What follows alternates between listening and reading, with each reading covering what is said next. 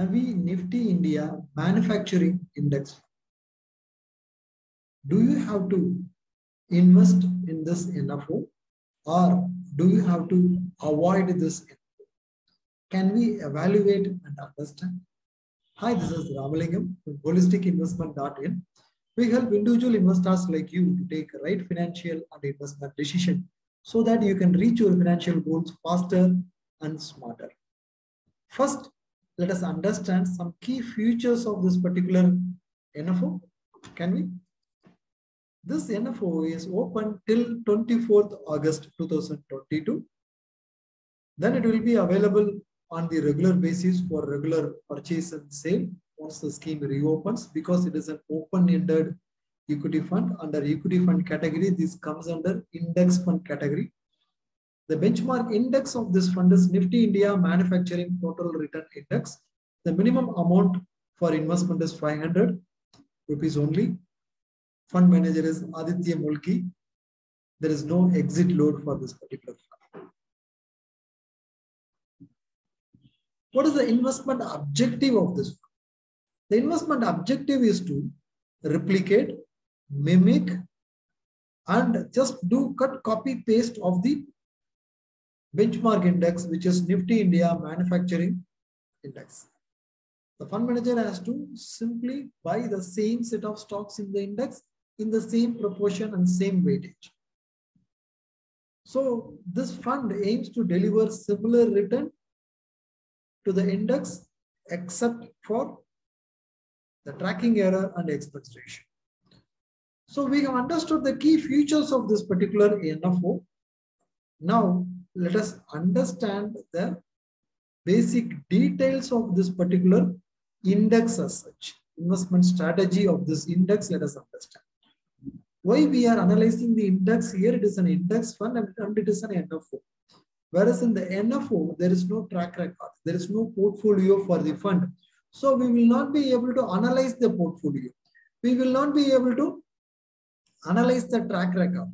So it is not advisable to simply take blind risk. We have to take calculated risk. To take the calculated risk, we are taking the index. Because this is an index fund, they are going to replicate the index. So same portfolio in the index is what going to be replicated. And a similar track record of the index is what going to be achieved. So it is better to analyze the index. So in this second segment, let us understand the index and its past returns and its portfolio and other analysis we will see. This index aims to track the performance of stocks that represent manufacturing sectors. Stocks are selected from a combined universe of Nifty 100, Nifty Mid Cap 150, and Nifty Small Cap 50 index. And what are all the top 10 stocks in this particular index? Reliance Industries, Sun Pharma, Maruti Suzuki, Mahindra & Mahindra, Tata Steel, JSW Steel, Dr. Reddy's Lab, Tata Motors, Cipla, Hindalco. So these are the top 10 stocks. All are manufacturing companies, well-known companies. And if you look at it, even for the number one stock in the index, which is Reliance Industries, they have given only 5.22% weightage. That means this particular index at the individual stock level is well diversified. We have seen like top 10 stocks having exposure to the extent of 50 to 55%. So those indexes were highly concentrated indexes. This particular index is not concentrated index, well diversified index at the stock level. At the sector level, let us see again. At the sectoral level, this particular index has got close to 8 sectors: capital goods, automobile, healthcare, metals and mining, chemicals, oil, gas and consumable fuels, consumer durables, textiles. Because manufacturing sectors are well diversified. They are not one single sector. And if you look at here, capital goods, automobile, healthcare, these 3 sectors alone accounts to 59% of the overall exposure. That means at the sectoral level, there is a concentration. Concentration can increase risk and can increase return, that we will see. The total return index of Nifty India Manufacturing Index, if you look at it, in the last quarter, so far, it has delivered 8% negative return. In the calendar year, so far it has delivered minus 7%. In the last 1 year, it has delivered 0.23% return. In the last 5 years, it has delivered only 8.39%. Delivering 8.39% for a 5-year annualized return seems to be lower compared to other diversified equity funds. Since inception, yes, this fund has delivered a decent 13.76%. So 5 years and lesser, this fund predominantly has not beaten inflation.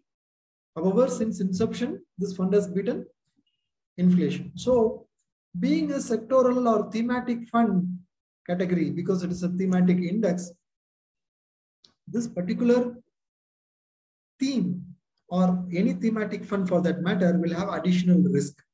That particular theme fails to pick up, or if there is a threat for that particular theme, it will take longer time frame for the portfolio to recover, right? So usual 5 to 7 year suggested time frame for equity fund is not applicable for this particular fund. We have to choose close to 10-year or more for any sectoral or thematic funds. That way, you should have definitely a much longer time frame before investing in this fund.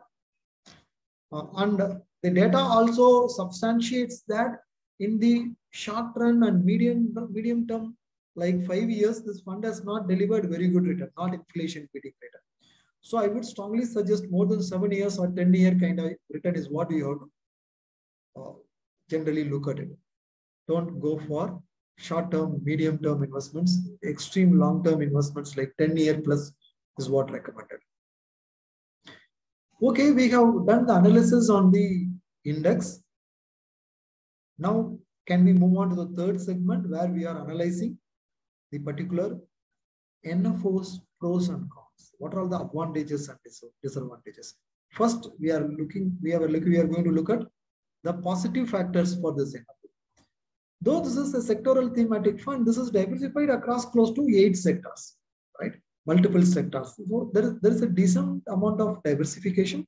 I will not say there is a wide diversification compared to a broad-based index or a diversified fund.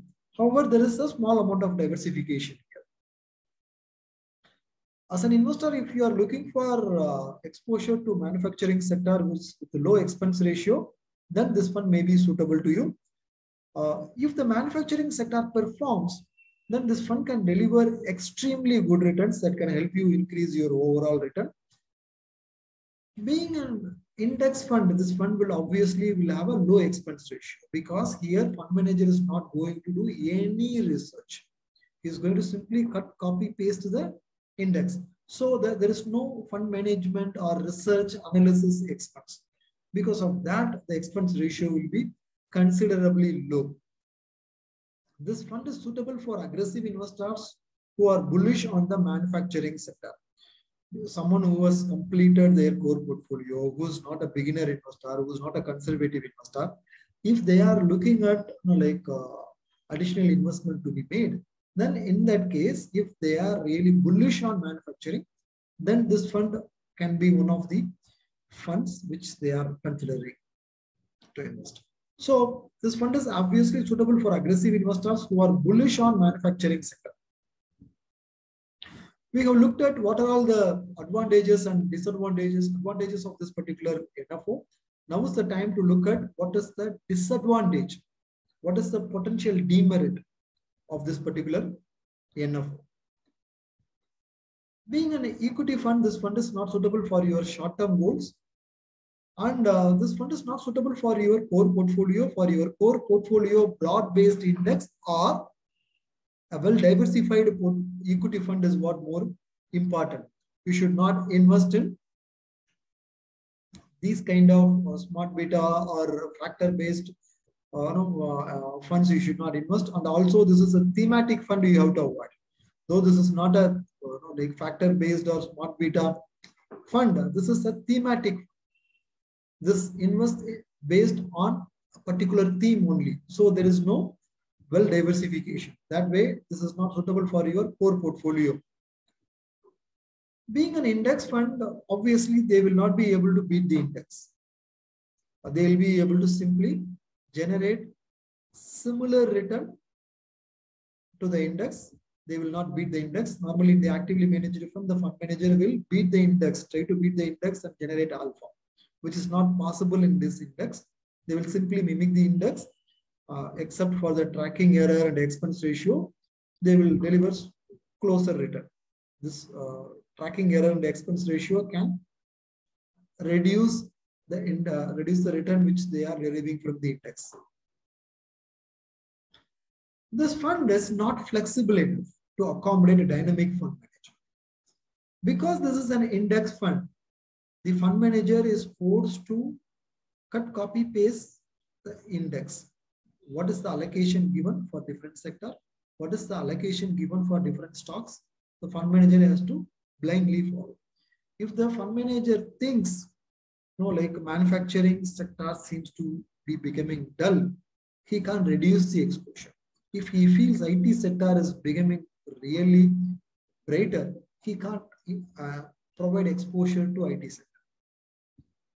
And if the fund manager feels one particular stock is going to have a very poor outlook, poor future, then he can't avoid if it is there in the index. If there is another set of stock which has got a bright future but not part of index, he can't accommodate. Because fund manager's hands are tied, he has to simply mimic the index. Because this is a thematic fund restricted to few sectors only, this fund has got a higher volatility, high risk. This fund has concentration risk because limited to manufacturing sector, so limited to few sectors, has got concentration risk. If the manufacturing sector underperforms or fails to perform for a shorter period of time, if there are some threats to this particular sector, then it can take longer time frame, like 10 years plus, to give you a decent inflation beating return. Here, the fund manager will not do any analysis on the underlying stocks. He will simply replicate the stocks which are there in the index. So that way, if you look at it, obviously, we are taking a blind risk here. In the actively managed fund, the fund manager analyzes each and every stock in detail, in depth. He will look at the balance sheet, he will analyze the profitability, sustainability. He will apply multiple statistical tools like P ratio, cash flow analysis, and he will study the management quality, capital efficiency, competitive edge. So multiple factors, both quantitative and qualitative parameters, they will analyze, and then they will pick up stocks. And they will also avoid below average stocks. Because of that, they are taking well calculated risk. Being an investor, I would strongly suggest you to take calculated risk, not blind risk, because calculated risk reduces downside risk and increases margin of safety. This is something very much important for any investor. So we have analyzed the disadvantages as well. We have seen features, we have seen the index analysis, we have also seen the pros and cons of this NFO. Finally, do we have to invest in this fund or do we have to avoid this fund? Is it a good or bad fund for your portfolio? First-time investors, conservative investors who are building portfolio for their core portfolio, then obviously you have to avoid this fund. There are existing manufacturing index funds with less expense ratio and less tracking error. We are not sure what kind of expense ratio and what kind of tracking error this fund will have. If we could wait and see what kind of tracking error and expense ratio this particular fund is going to have, and then decide, yes, then maybe this fund can be considered. But during NFO, from the expense ratio and tracking error point of view, also we are taking blind risk. And this fund is obviously not suitable for someone who's looking for dynamic fund management, or if you're looking for market beating returns, it is not suitable. One important caution here is, if you don't know when to enter and exit from manufacturing sector, then you should definitely avoid this. Because normally in the actively managed diversified equity funds, the fund manager decides when to enter into a particular sector. If he feels manufacturing sector seems to be really bullish, he will have higher allocation.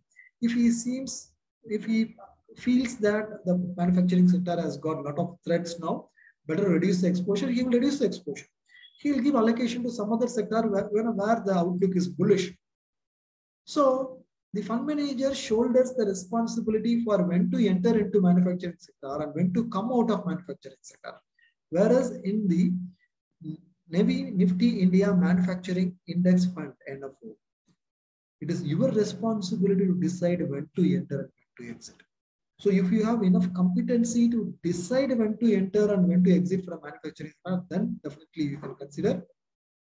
If deciding this is not within the circle of your competence, then better to avoid this particular NFO. Before deciding to invest in this fund or deciding to avoid this NFO, please consult your financial planner, because financial planner will be able to tell you based on your financial roadmap, financial goals, investment objectives, whether this fund is suitable to your portfolio or not. Also, being a financial planner, based on your risk profiling, that is your risk-taking capacity and risk appetite, whether this fund is suitable for you or not, he will be able to suggest. Also, what kind of allocation to be given for this particular fund in your overall portfolio, he will be able to suggest. One more analytical report you can ask with your financial planner is, because this needs to be a customized report, overlap ratio you have to check up. You already have a set of mutual funds schemes. You also have a set of direct stock in your portfolio. Now, because you are adding this NAVI Nifty India Manufacturing Index Fund, what kind of overlap this is going to have in your existing portfolio, or what kind of unique diversification this is going to bring to your portfolio, that you have to check up. Right? This analytical report you can ask your financial planner, he will be able to prepare and share it to you. Whether this overlap is going to help you or going to hurt you, your portfolio returns, again your financial planner will be able to comment on that. Hope you like this 360-degree analysis on NAVI Nifty India Manufacturing Index NFO. If you have any questions on this particular NFO or any other investment options, feel free to book a free appointment with our certified financial planner. To book the free appointment with our certified financial planner, I have given a link below this video in the description. You can click that link and book the slot for the free appointment. Again, we regularly organize insightful investment webinars with eminent investment experts who have got decades of industry experience. They'll be sharing their wisdom on investment strategies, wealth creating techniques, which you can learn from them by participating in these webinars for free and immediately apply those knowledge in your portfolio. I have given the free webinar registration link also below this video in the description box. Please register and book your seat for the upcoming webinar. Hope you like this video. I'll again meet you in yet another useful video. Thank you. Bye-bye.